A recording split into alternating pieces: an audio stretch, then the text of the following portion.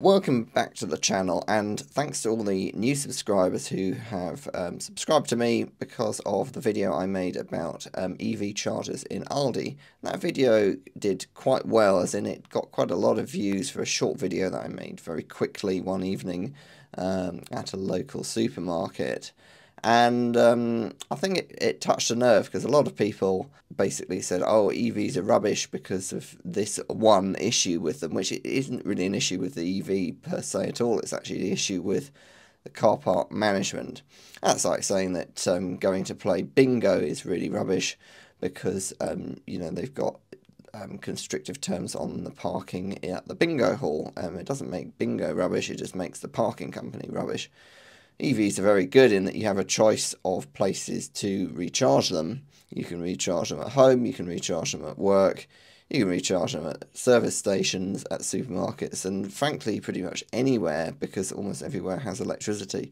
Whether or not you can actually plug into it is another matter, but it seems like a silly argument against EVs to say, oh well, it's rubbish because some people have got fined for parking to charge them. As an update on that, I have been around there yesterday, and there's absolutely no change to the parking situation at all.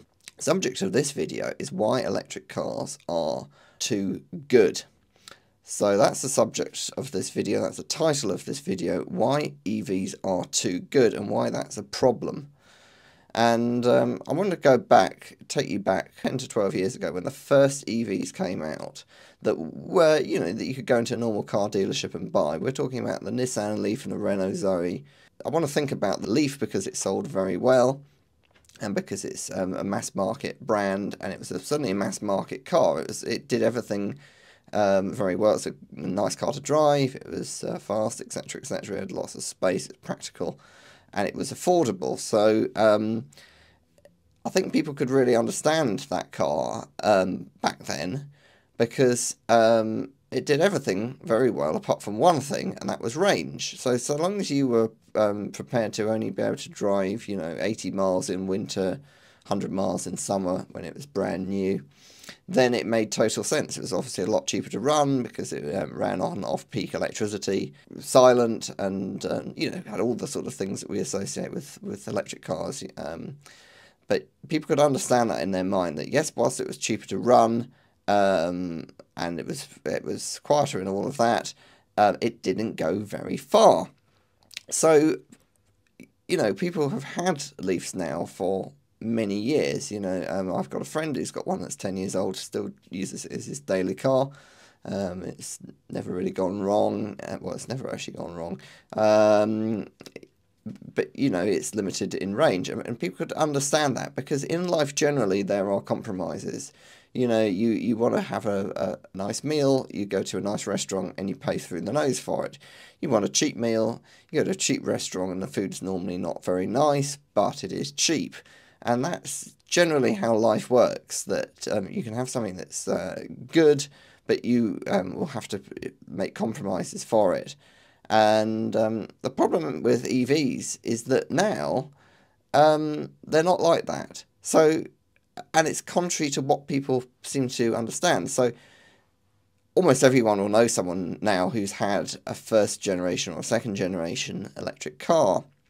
I'm talking about those Leafs with small batteries that did 100 miles at best and took hours to recharge afterwards. Now, I know, you could do rapid charging and stuff, but reality was 10 years ago, there were very few chargers. If you did find a rapid charger, you might have to queue for it because there was only one, and, it was impractical in winter going long distances.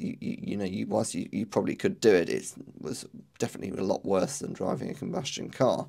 So people have that in their mind, and they understand that. They understand that for some people, 10 years ago, an electric car made sense because it was cheaper to run. They only ran around town, or took the kids to school or whatever, and they could understand the trade-off, because everything in life has trade-offs, right?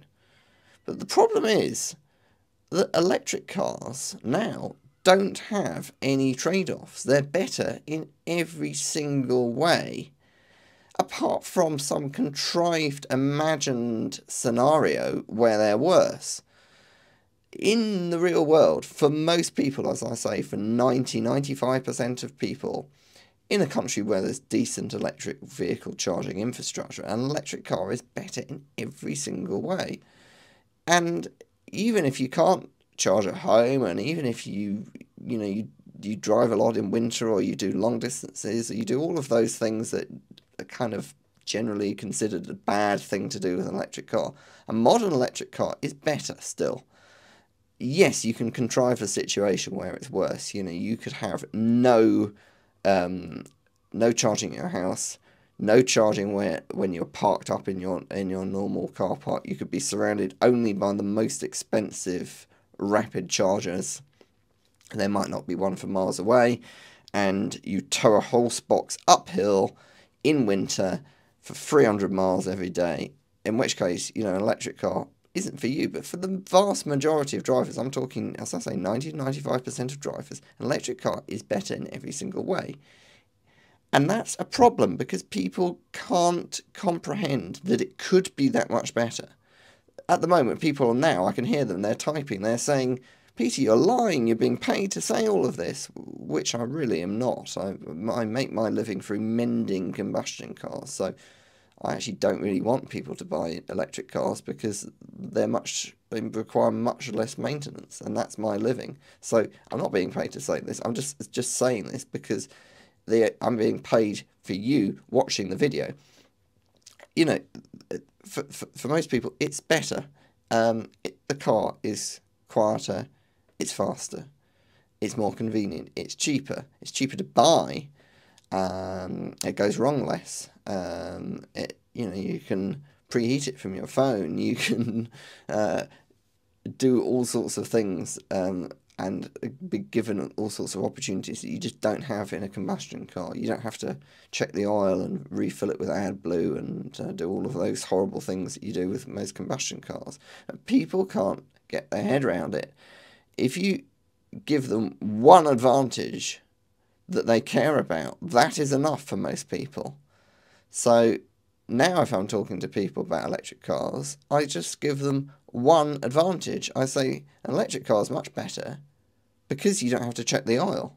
Or because, if it's a Tesla, for example, there's no scheduled servicing. So I'll say, well, get a Tesla because you never have to go to the garage.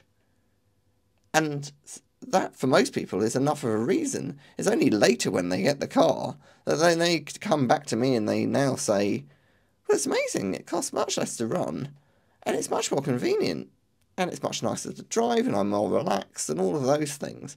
But as I say, it seems too good to be true. People are naturally suspicious. If I came to the average person on the street and say, look, I've got a really good job for you, it pays 10 times what you earn now, you have to do half the work, you can work for as long as you like, and you get an amazing pension and final salary when you leave, and you can work from home.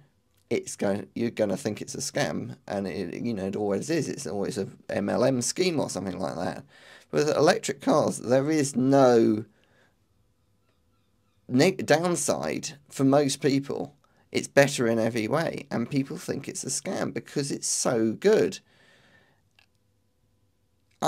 I really think that's the big stumbling block now to electric car adoption, is people think it's a scam. They then go out and look, well, it can't be this good. It can't be quite as good as people are making out it is. It just can't be. It's just not right. It's not normal. So then they go out and they look for contrived problems, which of course from time to time do happen. From time to time people's cars do need a new battery. From time to time people do have to queue for charging. From time to time it might work out more expensive than a diesel car. But for the vast majority of electric car owners, the vast majority of non-electric car owners who will shortly become electric car owners or drivers, electric car is better in every single way. And that just doesn't sit with the psyche of the average person. It doesn't seem right. It seems suspiciously good. And I'm here to tell you that unfortunately, it's the truth. The car is just better in every single way. Unless, of course, you're towing uphill in the dark in winter for 500 miles and you don't have to stop. All of that sort of stuff that's never going to happen. So the takeaway from this video is if you just look at any one metric, an electric car is generally, for most people, better. And I can hear you typing. I can hear you saying, yes, but you don't understand, Peter. I can't park at home and the battery's going to need replacing every 5 years. And or is it 10 years now? Or is it 15 years? Anyway, and, you know, my friend bought one and it burnt down twice and all of that kind of stuff. Yes, things do go wrong, but an isolated case doesn't make the norm. If we were looking at the norm for combustion cars, that would be new engines very regularly, DPFs, AGRs, turbos, injectors, fuel pumps that do go wrong all the time, on top of your normal, very expensive, time-consuming, polluting maintenance that you require. So don't get me wrong, there are situations where, for now, a combustion car is still superior. If you're writing that in the comment, I fully agree with you that that you live in a flat and there's no parking with chargers and blah blah blah blah blah. Yes, well, stick with your combustion car for now. The solutions are coming. In fact, they are actually here for most people. But for most people, an electric car is better and it's not a scam. But don't worry about that. Just think about one advantage, and that will be enough of a reason for you to go to an electric car. For me, it's having a completely linear torque delivery. That is the reason that I prefer driving an electric car over any of the other reasons. It's not that you don't have to change gear, it's that you don't have a gearbox, and that is reason enough for me. But don't take my word for it. Maybe talk to someone who actually has an electric car and who doesn't know someone who knows someone who knows someone who had an electric car that broke down. Get them to go out in it. Maybe take one for a test drive.